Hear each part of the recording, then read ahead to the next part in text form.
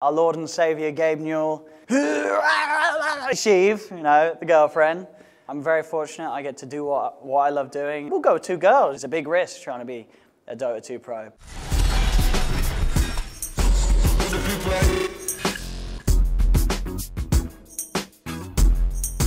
I would probably actually say I would go with LD and Gods in terms of what they've been able to build up with sort of Beyond the Summit, sort of from the very old, original days of Dota 2, sort of the growth that they've been able to do. I mean, I always respect anyone that sort of goes out the way to create a studio or just make tournaments happen, and I think those two, you know, they've started something that's grown to be pretty huge. So LD and Gods for sort of being there at the start and playing a major part in just getting Dota 2 sort of quality of coverage of events to where it is today. Harshest comment. I mean, I get a lot of those because, you know, a lot of people like to flame me if they don't like me shouting about the games and stuff. But a specific one, I don't know if I could remember a specific. All I know, you know, some people will flame my accent. Some people flame when I get too excited in the games and I go, oh, I start screaming. They'll be like, oh, he's just screaming. He doesn't say what's happening.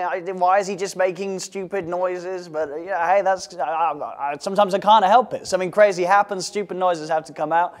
But yeah, that's probably a common criticism from some of the people who dislike me, that I just squeal a little too much. Favorite superhero? I mean, I'm not really into the superheroes too much. I mean, I'll probably go with Spider-Man, because I'm not really someone who watches like all the superhero films, but I really like the Spider-Man 2 video game and the new Spider-Man game as well. So I'll go with Spider-Man. I cannot spend the whole day playing Dota 2, you know? I have to actually work. That's probably the one downside, the thing that I miss the most. You know, when I'm at home, I pretty much just sit on my PC, play Dota, stream all day. I do take my laptop to some of the events to play, but obviously it's not the same as playing on your home setup, so definitely missing the opportunity to play Dota all day, but obviously it's an okay trade-off because I get to spend the day commentating, you know, the top teams in the world, so it's not the worst, but I definitely want to be playing more Dota. Oh my goodness, a topical and very hard question.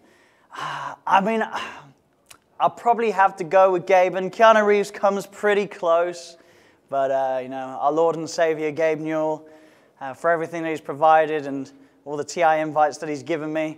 I'd have to go with Gabe Newell. Until sort of Keanu Reeves invites me to come and work alongside him, I'll have to go with Gabe for giving me the job opportunities. Definitely, yeah, easily. I made a bit of wager with some of my fellow casters. I said it will hit 40 million. I don't know whether it will. I may have lost money on that, but I think it will definitely get close. It's definitely going to go over 30 million. Realistically, maybe hits 35, but I would not be surprised if it goes up even more. There's still a lot of stuff that Valve needs to release, you know, like the extra game mode, the extra treasures. They'll definitely provide a bit of a bump to the prize pool, and yeah, easily over 30 million, but who knows? It could go way over 30 if they add the right stuff. I have, at the moment, I don't know exactly, but it's definitely over level 1,000. I always get over 1,000 because I just love getting the Aegis. I've collected them every year. And I never pushed to 2,000 for the Roshan. Definitely LD's one, the ding ding mother, and then insert frog sound here. Obviously, I do love the ones that they added of myself and Fogged. I do really like the one where it's, you can't really tell who it is, but it is me, No-Tell, and Fogged. It's the one that goes, it's just the stupid sounds. That is us laughing and making the sound effect of a Ember Spirit that's been ruptured and also feared by Dark Willow. And it's the noise that he's making as he slowly dies. The noise that, I think it was in some finals that me, No-Tell, and Fob was casting. So that one's good fun. But yeah, other than mine, definitely LD's line, ding ding. I don't really cry at a lot of things. Sometimes, even when I watch movies, I got close to, I played a really good game with a really good story called To the Moon. It's got a very emotional storyline, so that got me close. So if anyone wants to go for a tearjerker, I highly recommend playing this little indie game called To the Moon. It's got a great story. Fangirls? I don't think so, no. I mean, obviously, they all know that I'm with Sheev, so, you know, they don't bother trying, you know. It's hard competition, you know, Sheev's pretty amazing. So, I don't know. I don't really receive messages like that, other than, you know, just like the ones that the lads send me, you know, saying that they enjoy my casting, you know, because, you know, obviously there is a lot of girls that do watch and, you know, do enjoy the cast, but they don't send me anything rude. They just, you know, they appreciate what I do, and they'll send me messages saying that they enjoy what I do. Probably the ability to fly. I think that would be a pretty cool one. You know, as a caster, I like to be a bit of a showman and being able to fly is one that you could just do, and people are going to be like, my goodness, it's going to impress people, and it's just going to look cool. And it would be very handy. I travel around the world a lot, so if I'm able to sort of just jump up into the air and fly over to the next country that the next Dota 2 lands on, it's going to make my life a little easier. I do always love the personal stuff from the fans. A lot of the times when I go out to Southeast Asia lands, there's a lot of really good artists, so I get to sort of, given these really cool little custom art, sometimes pictures of me, pictures of heroes. So I always love sort of homemade things. So whenever a fan brings me something that they've created, that's, for me, that's the sort of special gift, something that someone feels passionate enough about you or just loves what you do enough to actually, put time and effort into making something cool like a drawing or, like a piece of art or a little model. But yeah, there's a lot of creative Dota 2 fans, and it's always awesome to see them make those sort of gifts. Well, obviously Sheev, the girlfriend. Sheev. I think that's probably safe. It's the right answer. It's a true answer. Yeah, Sheev.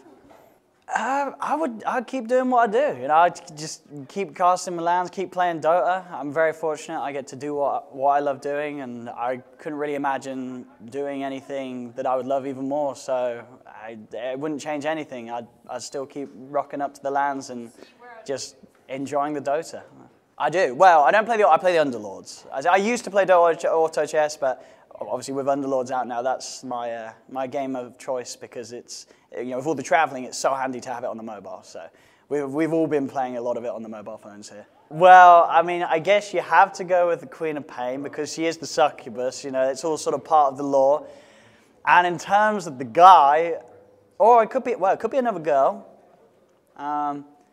We'll go with two girls. I'll pick the Queen of Pain, and I'm trying to think. A lot of them, they're all very pretty. We'll go with Lena. She's got a good attitude. We'll go with some Lena and Quap. If they wanted to. I wouldn't, it depends what they want to do. If they enjoy playing games, if their heart's set on it, they start watching it from an early age and start playing as well, then, sure, I'll support them. I know it's something that can happen. I'd obviously encourage them to do something else on the side because it's not an easy career, and you have to sacrifice a lot to be at the top.